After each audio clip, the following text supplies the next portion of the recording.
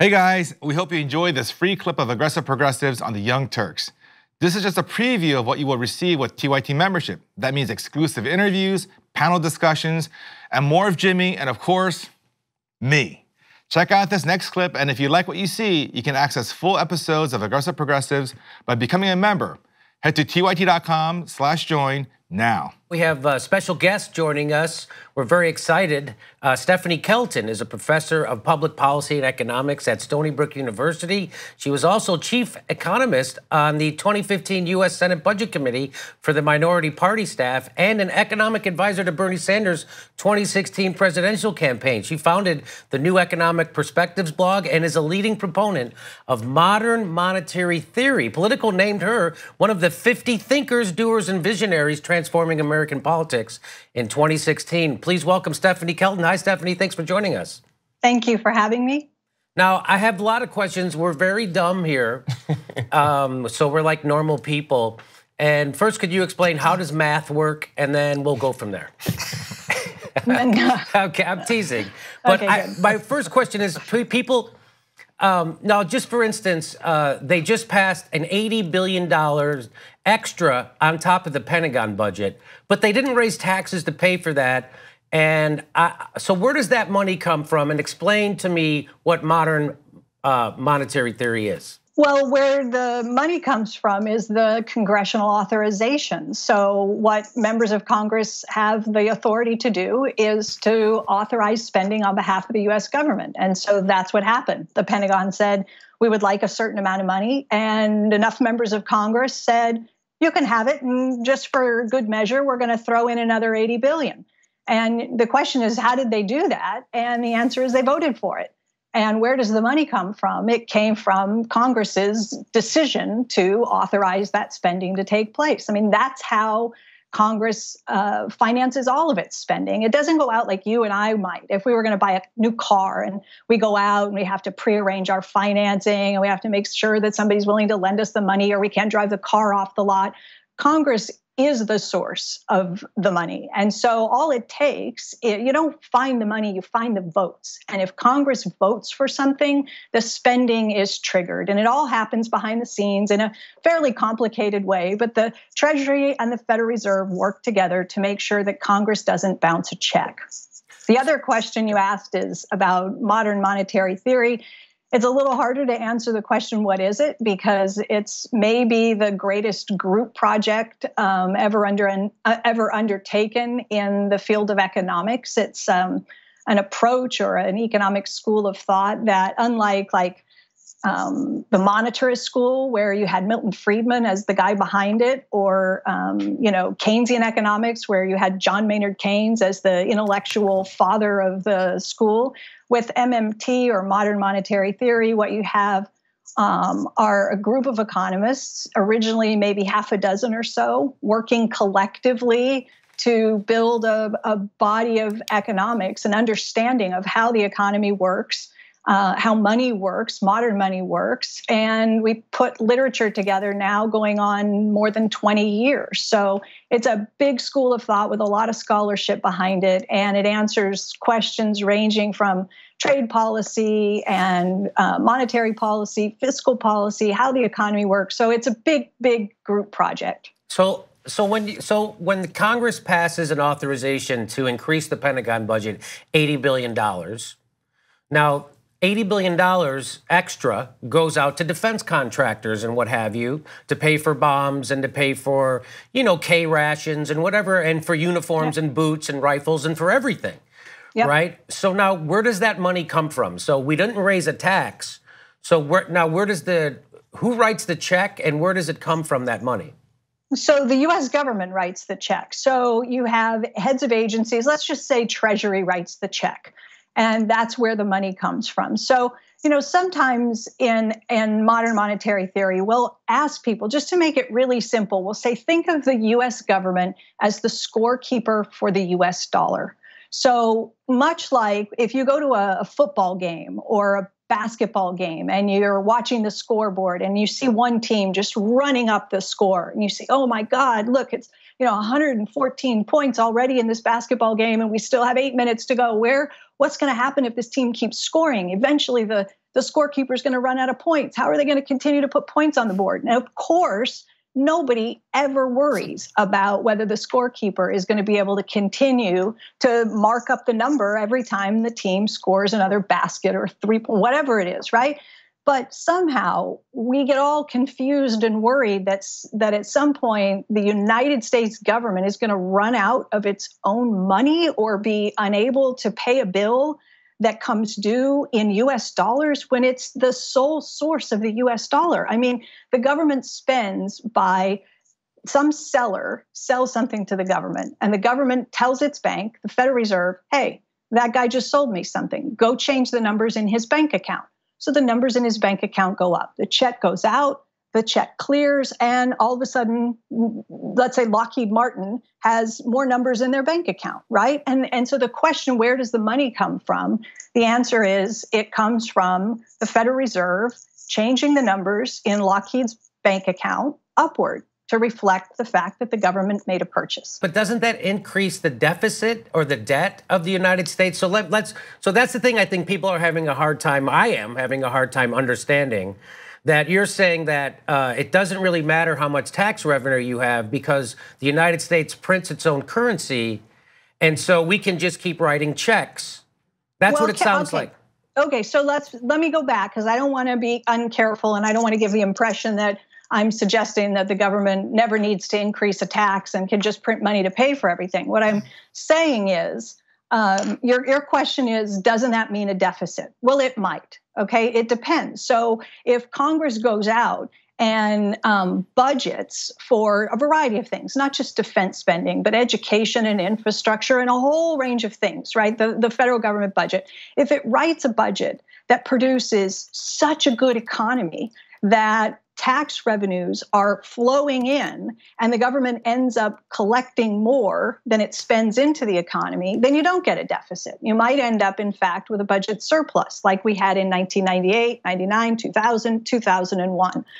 More likely, though, the government is doing the right thing, right? It's making a contribution to the rest of the economy by spending more into the economy than it is taking back out through taxation. So with simple numbers, if the government spends $100 billion into the economy, but it only taxes $90 billion out, we label that a budget deficit. We say to the government, you have run a deficit of $10 billion.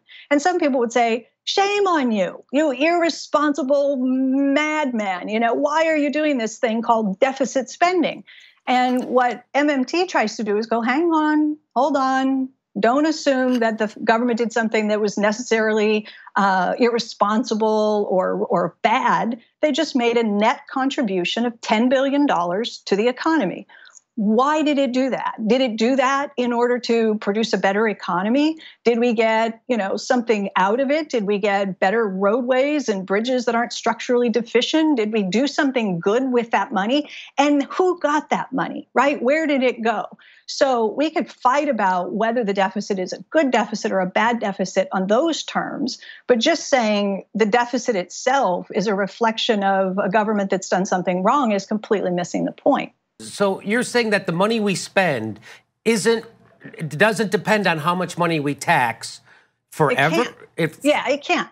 No, I mean, it can in your mind. You could say, I'm a member of Congress, and because I have a fear of deficits, or because I think my constituents have a fear of deficits, or because I think someone will primary me if I vote for this because it added to the deficit, I refuse to vote for things that aren't, quote, paid for. So you could have that situation. But what I'm saying is that when Congress sits down and produces a budget and votes to pass a budget, they don't have the slightest idea in advance what the taxes are going to be next quarter, the following quarter, that fiscal year, and so forth. They're just saying this is the amount of money that we are agreeing to spend on these line items and these different categories, and we're going to start triggering that spending. And then the taxes begin coming in every single day. IRS is processing some tax payment, corporate taxes, personal income taxes, and the rest.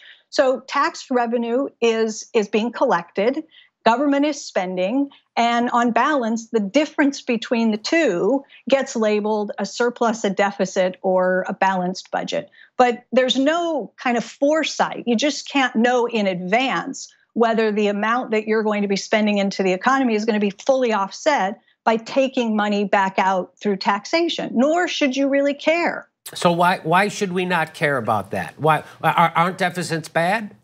No, so what I'm just doing is trying to say, let's look at what the deficit is. And I do this all the time with big and small audiences where people, like the average person, just doesn't know what the deficit is. They've heard the word. Usually they hear the word in the context of, this is why we can't have nice things. So I write to my congressman. I say, why are our schools not better funded? Why is our infrastructure not cared for? Why are our vets not cared for? You mentioned homeless. Why don't we do more to build housing and get people, with safe places to live and off the streets? Why do we? And somebody goes, oh, I completely agree with you. I would love to be able to do these things, but the deficit, right? So to the extent that people understand the deficit, I think it's in those terms. It's that this thing is bad because it prevents us from having nice things and being able to do the kinds of things like Medicare for all, or making public colleges and universities tuition free, or paid vacation, or whatever it is. We can't have it because we have a deficit. So what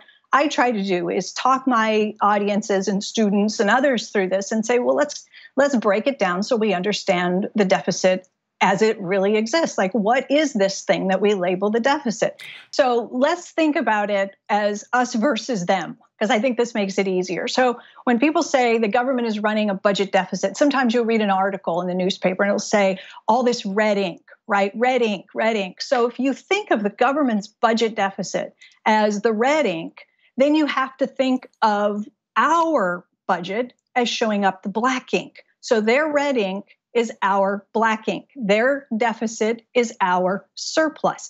Two sides of the same coin. So again, if the government spends 100 into the economy, somebody gets 100. Now they tax and they say, okay, we're going to come and collect taxes. We're going to tax 90 back out of the economy. So that pulls the income away from someone, right? And now the government has put in 100, taken out 90, and we say you ran a deficit. Okay, but we have to look at what happened in the economy. In the economy, there's 10 sitting there that wouldn't have been there if the government hadn't run that deficit. So think about it. What if the government balanced its budget instead of running a deficit? Balancing its budget means, living within its means, not spending more than it collects and all that kind of stuff, right? So let's do balanced budget. Now the government spends 100 into the economy, but it taxes 100 back out. Balanced its budget, right? Only the economy was just deprived of the 10 that it had when the government was deficit spending, and now it doesn't have that 10. So again, the deficit is just the record of the contribution, financial contribution, that the federal government makes to the rest of the economy. That's all it is. So if the United States prints its own currency, why do we have to borrow money? That is such a good question. Nobody ever asked that question. We don't have to borrow money. We choose to borrow money because the financial industry, the middleman in this game, likes very much intermediating between the federal government and the rest of the economy. In other words, they want their cut. So the question is very astute. If we control our own currency, if the US dollar comes from the US government and can't come from anywhere else, why does the government pay interest to borrow its own currency? And that's a question I wish more people would wrestle with, because it's a policy choice. We don't have to do it that way. And in fact, because we do it that way, we're giving a subsidy to bondholders. We're saying to people, we're going to pay you some interest income for nothing, really. You're not taking risk. There's no risk of default associated with U.S. government securities, with buying treasuries, but we're going to give you compensation anyway. We're going to pay you interest on those securities. The government could say, you know what?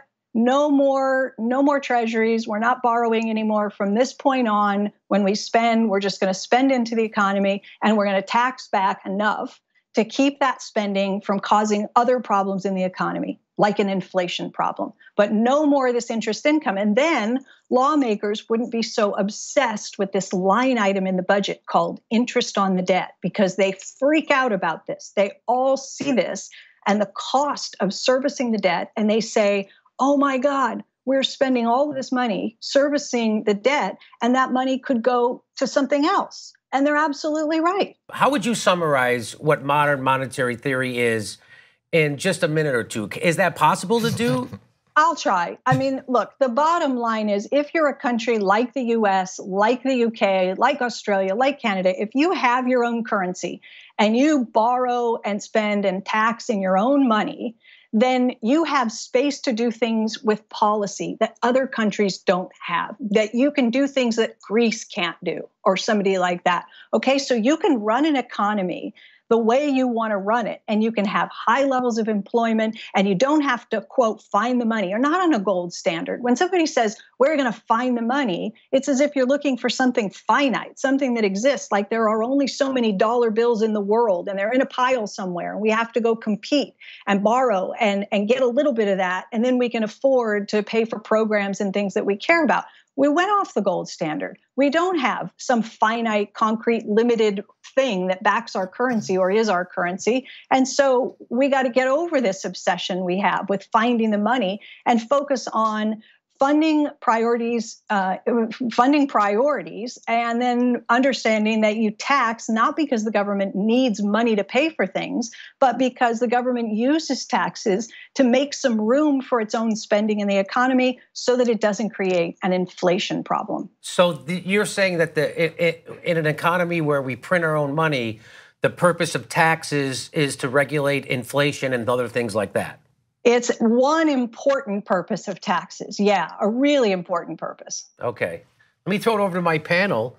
Go ahead, Ed, and we'll take it away. Steve, Malcolm, Steph, who would like to have a question? My question was based on your premise that deficits by themselves don't matter. What matters is how we spent that deficit dollars. Theoretically, we could have zero taxes and run massive deficits so long as it was all done in a smart way. But I imagine there are real life practical concerns and constraints that would limit you from doing that. You're saying one of those would be inflation. So to combat inflation, you do have taxes, you have other real life things like actual raw materials and supplies where you can't just have an infinite quantity of that. Can you, I recall reading something about that in one of your articles. Can you explain a bit further how you have real life constraints on just printing endless amounts of money? Because I don't want people to take away from this conversation that Professor Kelton advocates just printing unlimited amounts of money. Okay, good. I don't want them to do that either. and so I appreciate that. One point I would like to make is that I'm not proposing that the government change the way that it currently pays for the things that it buys or the services that it engages.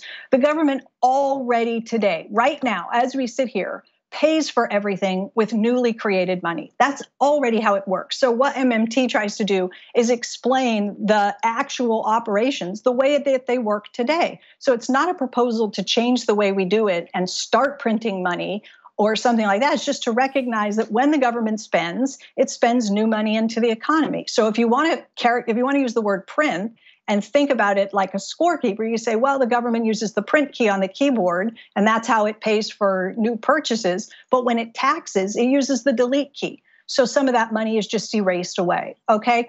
I would not agree that we could just eliminate taxes altogether and still have a working monetary system with the US dollar at the center of it. Because the reason that the dollar is at the center in the first place is because the government defines the currency as the dollar and gets us all to want to work and earn it because we need it to pay our taxes. So you can't get rid of taxes altogether. Taxes play an important part in controlling for inflation, but they also play a role in helping to give value to the currency itself. So the other point you raised, which is super important, is the real resources question, because this is the limiting factor. This is how we should be thinking about the constraints or the limits that we face. Every single economy on Earth has basically an internal speed limit. It can only grow so much given the labor that it has, the machines and the factories and the people's skills, like the technological know-how that exists. All of that stuff limits how much you can produce at any given time if you are efficiently using everything you have, okay? So what MMT does is say, why don't we craft a budget, not worrying about whether it's going to show a deficit or how big a deficit, but why don't we craft a budget that says these are the things we're trying to achieve in the economy. We want to see child poverty driven to zero, or poverty altogether in the economy driven to zero in 10 years' time. We want to eliminate homelessness. We want to repair infrastructure. We want to make public colleges, and you figure out what are the goals. You write a budget that reflects those goals, and then you say, but I can't do everything next year, so I have to prioritize. I look at my resources, how much can I do? And then you begin to spend into the economy to accomplish those broader economic and social objectives. Okay, hi Stephanie, this is Steph. I have a quick question. Is PAYGO a good idea, and should Nancy Pelosi be suggesting the Dems will follow it if they take over the House? Well, I heard you guys talk about PAYGO the other day on the show, so I know that you know that it is as crazy an idea as I think it is. So no, and I remarked publicly and gave some quotes to some folks on this. This PAYGO idea is like the Democrats saying, listen, if we end up sweeping, if this blue wave is real and we take back the House in November, one of the first things that we intend to do is to return our budgeting practices to something called PAYGO, right? Pay as you go, not spend more than you take in. Everything has to be deficit neutral and paid for and all that kind of stuff. It's like saying, we're gearing up for this big race, and the first thing we're going to do is tie our shoelaces together. So it's a terrible idea. What would be your guess as to why someone like Nancy Pelosi would propose such an idea if it handcuffs the progressive movement? I mean, I don't know the extent to which this is a political calculation on her part, that she believes this is actually helpful to the party in some sense, or whether it more reflects just her own belief in the righteousness of sound budgeting principles that she's convinced herself over many, many years. This is someone who, after Pete Peterson died, Pete Peterson, yes, the billionaire investor who, passed away not too long ago, but this guy has funded, I don't know, there's an overarching Peterson Foundation, and then under that umbrella, there are dozens or hundreds of other organizations. My light's kicked out, but if I wave my hand, usually the light will come back on. That's very bizarre. It's motion sensitive. This is a guy who's been gunning for Social Security and Medicare and programs like that for a very long time. And the justification for attacking those programs for him and for the organizations that he fronts or funds has always been the national debt and deficits. So they use those as a way of going after, entitlement programs. And Nancy Pelosi went on the House floor after he died and felt compelled to actually use floor time to make a very colorful speech about what a tragic loss and wonderful, human being this was. So I don't know what motivates the move. Before I throw it to Malcolm, who's going to take over in a sec, I just want to ask one more question of Stephanie. Why do you think it is that when someone like Bernie Sanders proposes Medicare for all, which would actually save money, or proposes free college, which would actually boost our economy because you're investing in it, right? That's not like you're not spending money on a bomb, which just sits in the ground. You're investing in a human being, which goes out and pays more taxes. So my question is, why do you think it is that it's ubiquitous in the media and in politics that when someone like Bernie proposes a program that helps people, people always say, how are you going to pay for that? And that's a unicorn. But when someone proposes $80 billion for bombs, no one anywhere ever asks that. Do you have a theory on why that is? Because they understand that it's the most powerful way to kill the idea.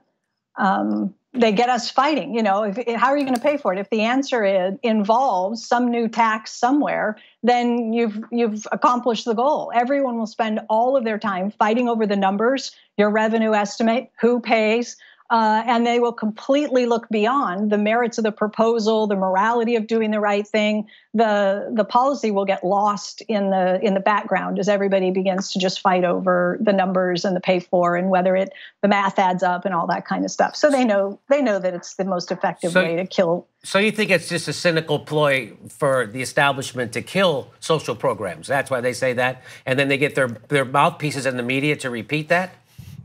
Yeah, I think so. I mean, what did they do with the tax cuts? They were, these guys are laser focused. They don't let questions like, how are you going to pay for it, hold their agenda hostage. They just run right through it. And they say, well, it's going to pay for itself. And then somebody works up the numbers and says, oh, but the Congressional Budget Office says it doesn't pay for itself. And they go, they're wrong. Their numbers are wrong. They just dismiss everything that might possibly hijack their agenda. They are laser focused on delivering on their agenda for the donor class, for the people that they represent.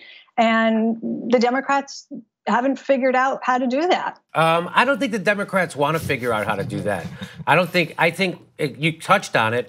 Nancy Pelosi is pushing PAYGO because her donors want PAYGO.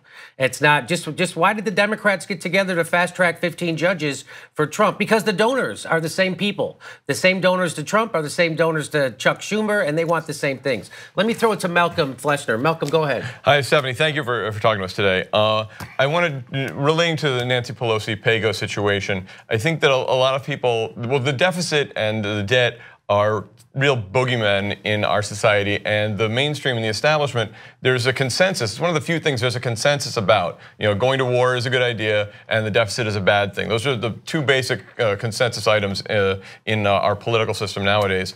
And so it's terrible to hear Nancy Pelosi pushing PAYGO because it buys into this. And the Republicans push it too, but they obviously don't believe in it because they're always the ones who are ballooning the deficit. And then Clinton comes into office or Obama comes into office, and they have to cut the debt, or the deficit, I should say, and they think they should be applauded for it. But of course, they don't get any credit for it. And now we have the tax cuts that balloon the deficit again. And I think it has to do with this idea that people think, well, I balance my checkbook, why can't the government balance its books?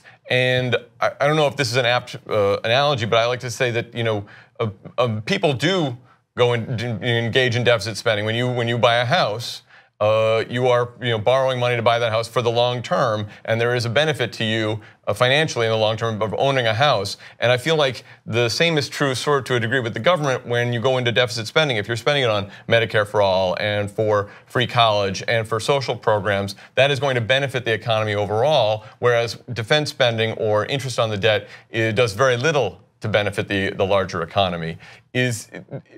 But breaking through to the general public, especially when the establishment media is so in the bag for against the deficit, I don't know what the best way to break through that is, and it really doesn't help that Nancy Pelosi is doing what she's saying. So, do you feel like the Bernie campaign made any progress in that regard, or is that just a battle that we just need to keep fighting? I mean, I don't think that the presidential campaign did much to sort of tackle this sort of problem that we face in terms of, how do we change the narrative? How do we change the public debate so that when a policymaker, whether it's Senator Sanders or another member of Congress, when somebody goes out and says, this is the policy idea, I just introduced a piece of legislation, this is what I'd like to see us do, and the person sits down with them on TV or radio or whatever, and the first question out of the gate is always, how are you going to pay for it? So how do we begin to push the narrative in a different direction where you say, so tell me about that legislation. What is it you hope that legislation will do? Oh, I hope that legislation will provide health care to this many people. And why do you think that's important? But we get completely bogged down with starting the discussion with what is the impact on the budget going to be, instead of what is the impact on people's lives going to be? What is the benefit to the economy? Does this serve the public interest? Is this some boondoggle thing you're proposing, or is this good policy? Does the public broadly support this? Do Americans want this? We don't have those conversations. We start and end the discussion with the government's budget as if the impact, as if the budget has feelings, as if the budget cares whether it ends up in a budget deficit or a surplus. At the end of the day, it's just the number we write down, and whether we accomplish something good or not is what matters. The number we had to write down to get to the good economy doesn't matter a whole lot. Let's say Bernie Sanders wins the presidency in 2020. You're the Secretary of Treasury. How do you reshape the way we spend money as the government? What would someone like me notice different is happening in Washington, D.C. with the budget? What would you do? Well, I mean, the Secretary of Treasury's probably most important role in this would be helping to reshape the narrative. So helping, to create the rhetorical space for a better conversation, because the Secretary of Treasury doesn't write and pass legislation, right? So the Treasury Secretary can do things like avoid doing what Jack Lew and Larry Summers have done more recently, right? Both former Treasury secretaries. And now the Trump administration has added to the deficit through, tax cuts of about 1.5 trillion and then a $300 billion spending bill and whatever else may come down the pike. The Republicans are talking about another round of tax cuts. And you got two former Treasury secretaries who have publicly said that because of what the Republicans have done, they've eaten up all the space and there's no more room for anybody in the future to do anything more because the deficits are going to be too big. And so what message is that to Democrats that might take the House, the Senate, the White House, who knows what combination of things looking forward to 2020? If your message as Democrats is, we got nothing because the last administration, gave out all the goodies, and now the well is dry, so to speak. So the Treasury Secretary can play an important role, I think, in helping to reshape the dialogue and so forth. But there's not a lot they can do directly in terms of policy. So with Nancy Pelosi already ensconced in PAYGO and Chuck Schumer just as big of a corrupted, bought by Wall Street a politician as you can have, right?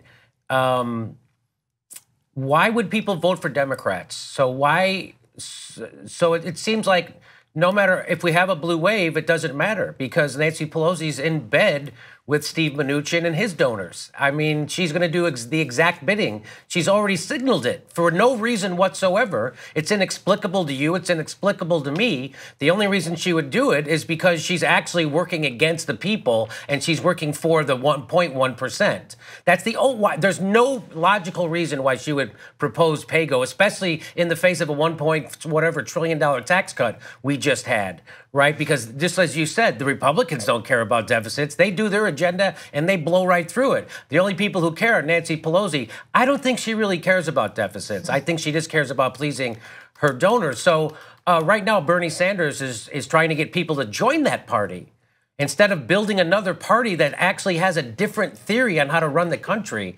Do you think we can get it done by reforming the Democratic Party? Which, by the way, that's never going to happen, ever. That will never, ever, ever happen. That's never going to happen. Jimmy, people say, I know your position on this. People say it's difficult to start a third party. Well, it is impossible to reform the Democratic Party, and it's not happening. So what do you think about that, the idea of a third party or reform the Democratic Party?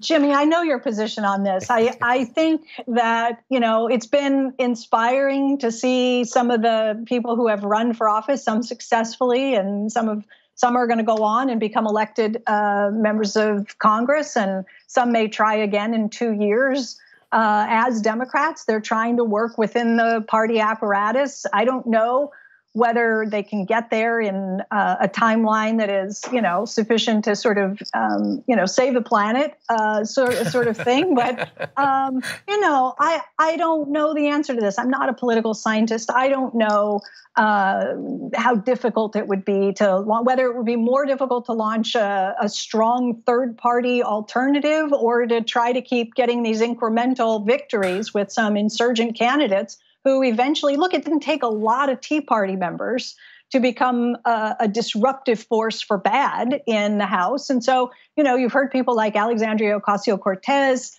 sort of channeling that they may try to form some sort of a coalition of progressives in the House once elected. And so I don't know is the answer to the question. As you were talking, I sort of was wondering if we were willing to be extremely magnanimous and say, is there any way that Nancy Pelosi's PAYGO comments could possibly make sense as maybe she knows something we don't. And there's really a good political calculation here. She's done the thinking and we're just all missing it. And the only thing I could come up with is, suppose that this is something she's thinking from 2018 to 2020, we're going to have PAYGO rules in place. Yeah. And so it would make it more difficult to move, let's say, another major round of tax cuts through if you've got that kind of if you've got PAYGO instated. And then you could say, but then after 2020, depending on how things go, we may suspend the rule again. I don't know. I sort of doubt it, but I guess it's possible. You know, by the time the Democrats come around, Manhattan and Miami will be underwater.